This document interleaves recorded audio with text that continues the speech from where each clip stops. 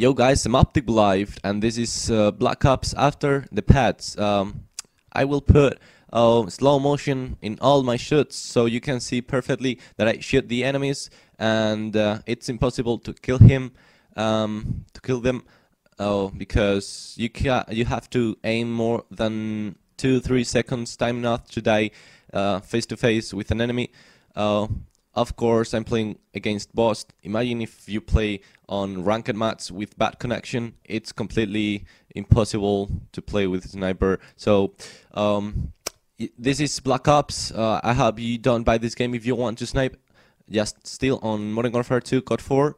And yeah, take a look. Day 8. Tomorrow the game will be in all the shops. So it's up to you to buy it. If you want to snipe, I don't recommend you this game anymore. No. Peace.